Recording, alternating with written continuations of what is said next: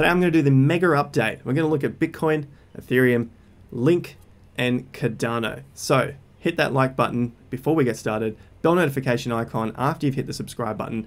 Thank God the scammers are basically gone. I've got a company looking after that in the comment section for the previous several videos. So most of that's cleared up, but still make sure you get here in time to receive your little emoji trophy. I'll put it up here from me, yours truly. All right, guys, so we're looking at those massive four today. Couple of recent videos I've talked about bearish signals on Bitcoin as I have some healthy skepticism, as one viewer mentioned. And I look at the charts in this way because I have levels that I say are bullish and levels that I say are bearish. Generally, you'll see people just say everything's bullish, everything's bullish, everything's bullish until it's bearish, and they'll still say it's bullish. But when you're looking at charts, there are particular levels that you can say to yourself, all right, things are looking a little bit stronger once they reach these points because of X, Y, Z reasons, and things are weaker when they reach these other points.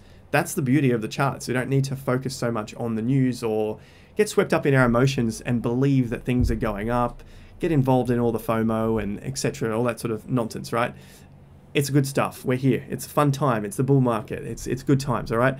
But that's the reason that I talk about the potential bear signals, especially looking at long-term analysis and long-term trends of dumb money and smart money in the markets, which I've got a tweet for as well.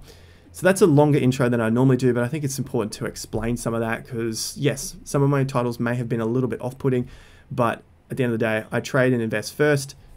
Title videos come second. I think of something, put it down, you get triggered, not my problem. Bitcoin, first up. Now, we are getting very close to $60,000. Possibly once you've seen this video, we will get there. This is the bar that we are following. This one right here on the 18th of April. Now, if you want some color in your life, let's put some candles on. We've got a spike down into this low. This was the day that we called a dump in Bitcoin after our 3 days down after a big top and weakening volume. So that video is on the channel, got it out in time. Not going to get it every time, but a lot of people think it's not possible. It is possible. Technical analysis is fantastic. Now this little move up is kind of just increasing in some volume on the Bitfinex chart, but if we look at Binance, it's the other way around. Binance is dropping off in volume. This is the tricky part when the prices are range bound. When they're going up, making high lows and higher highs, nice easy swings. At the moment, these are my key levels. This bar, according to Wyckoff theory, that's what I'm basing a lot of this on, Wyckoff and Gann, then this shows what we've changed momentum, we've changed the feel and the sentiment of the market. Should we break above this bar here? Because that top is at 60,400. Now I'm spending a little bit more time on Bitcoin before I get to Ethereum, Link, and ADA, just because this is going to set the tone, set the scene of the market. First signs of weakness, I have at 54,000, which I've talked about many times. There are some swings at these lows here. We had some big push down. This was just a few days ago, and then we quickly recovered from that point. The level I'm now looking at is around probably 52,000. So I say that because that would be below these two swings. That would be a little bit more dire for Bitcoin. If we happen to trend around this area, that's fine. We just need to find some volume as we break through these levels, at least get into that high so we can get a nice strong push out of the top. Bitcoin dominance has been getting crushed. This is something that is not new to anyone, I hope. This is a nice reason for altcoin season. We've had a lot of alts go crazy over the last couple of months, but of course Bitcoin has done nothing. Essentially, buying it in February, in mid-February, you're basically up $1,000 if you bought one whole Bitcoin. So in terms of percentage, next to nothing, only a couple of percent. So really, in terms of Bitcoin, it has done nothing. So that is pretty much my view on Bitcoin. I think we may see a break above this 60,000. I would love to see a bit more volume just to give me a bit more confidence in the move. But nonetheless, like I've been talking about for ages, 60,500 is my key level for bullish momentum continuation. Should it break up, reverse, hold these levels again, that's still a bullish continuation. Just needs a little more time. Let's look now at our number 2 play, and that's Ethereum, which is going nuts right now. It's crushing through to new all-time highs, $4,144. I'll mention the two levels which really gave me strong conviction that we are going hard. This bar here, the 23rd of April, the 18th of April, remember this was Bitcoin's dump. So you can use this analysis across any chart as well. I like to repeat that because it's not just market specific, it's any market. You can use it on crypto, you can use it on stocks, you can use it on anything. Now, 18th was a massive day down for Bitcoin. Big scare across the market, if you remember. 23rd, another big day down. Big scare across the market. Then we had another low on the 25th. Look at the difference with Ethereum. Look at the difference. This day, the 18th, day down. The next day, that was the scare, was the 23rd. It didn't go below it. Even bigger volume, massive volume. Now the 25th, less volume, but it didn't go below those. It was getting higher lows while Bitcoin was making lower lows. This showed me massive sign of strength in Ethereum around that $2,000 to $2,200 level. So I was very happy doing a last accumulation zone for my own portfolios at this level. Now we go on the run. Previous to that, we saw a breakout and then a retest. Not too much there. This was the next bar here, the 4th of May. That was a push down on massive volume. So I think a lot of people were selling into that $3,500 region, and the buyers just kept buying this up really, really hard. And that's why you got big volume, and the market did not go down the next day. So Ethereum has shown a lot of support here, a lot of strength, and then again on the way up. That's why we're not getting these sideways accumulation zones on the way. And I think this might be leading into some sort of blow off into that $5,000 level. We're getting closer, and that just leads and makes people believe more that we're going to get there. That was our target, 2 times that first range, hit it quite well. So I'm really happy with that. We had a nice little just pullback on that 200%. Beautiful, beautiful Fibonacci's, beautiful Gann analysis. Those guys were legends, all right? So Ethereum, last one we'll look at here is Ethereum BTC. It's just gone strength to strength. I thought maybe we might have a little bit of a hold up around that 5% level, but we have just crushed it and gone all the way to 7%. We're a few strokes off 7%. We zoom out, our next level's at around that 8%. So this is going parabolic now. ETH against BTC, it's going parabolic. After parabolic, what happens? This sort of play happens. All right, so let's be on alert. And the thing I mentioned in the previous videos, looking at a lot of altcoins, there was 52 altcoins I covered, so go and check out those videos. Really a lot of coins I went through.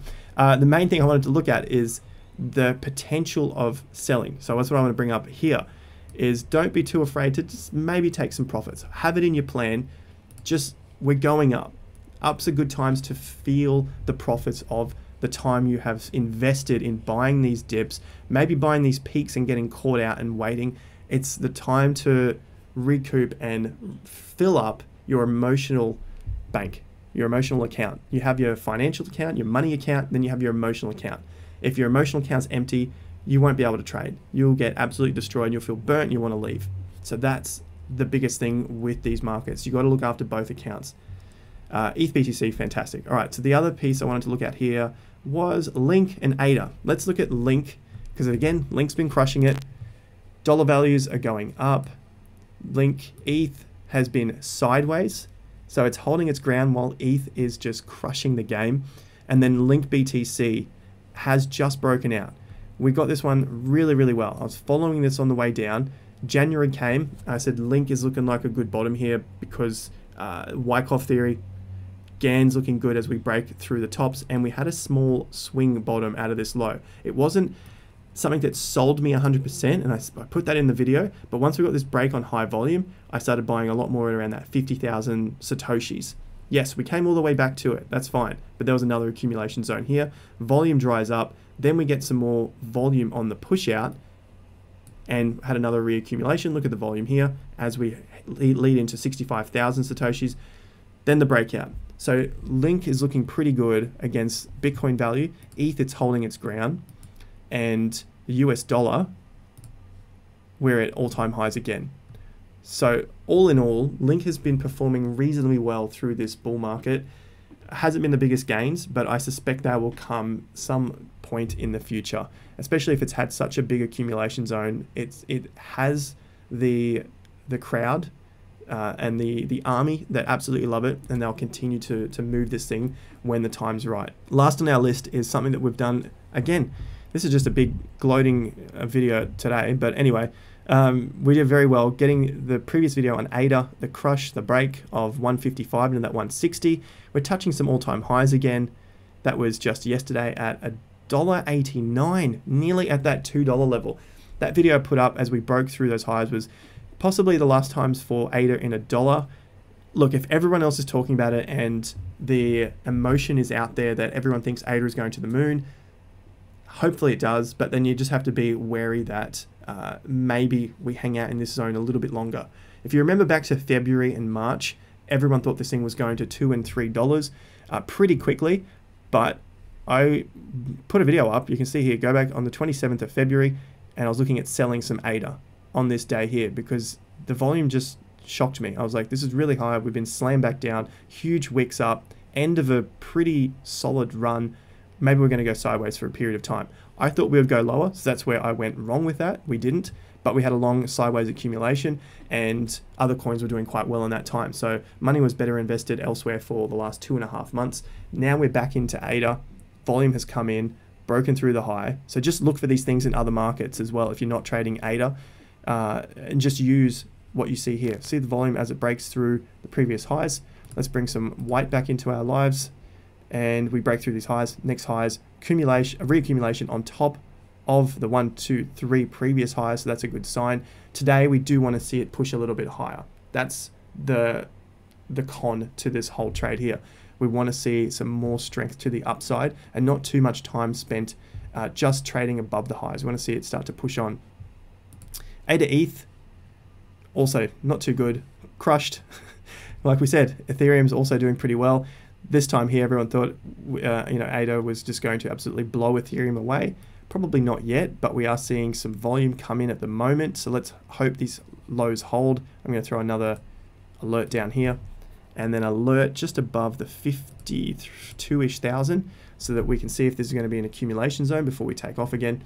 ADA BTC, strong, looking good, looking good. We were looking at it here when we did that previous video, and this was setting up to be a good move out of the Bitcoin value as well, for Cardano to increase its BTC value. So that is a wrap up of those 4 coins. What can you do with them? Bitcoin, you know what I'm waiting for. It's sideways at the moment. I want to see a break of the highs for continued bullish on Bitcoin. The overall market I think is going to be fine provided Bitcoin stays in that range, and if it trends down, that's bullish for the altcoin season. If it drops quickly on Bitcoin, not so bullish. We get sharp moves down on Bitcoin, it scares the entire market. Remember that. We saw that recently on the 18th. The market crashed, everything else crashed. But then, look at Ethereum. It recovered quite well. So that's what I'm looking at for Bitcoin. Ethereum is on the runaway now. There's not like a buy signal for me in that market. I showed you where my buy signals were. I use those in other markets. I use momentum. I would like to see the break of resistance levels, and I trade momentum. And I also trade on those dumps when I see good lows. So Ethereum's no buy level, but it's just sit back and enjoy the ride. That's 100% up so far from buying at those buy zones at the lows of $2,050 or so dollars. We looked at Link. Again, there were some good buy zones. I think Link is in earlier stages of this move up.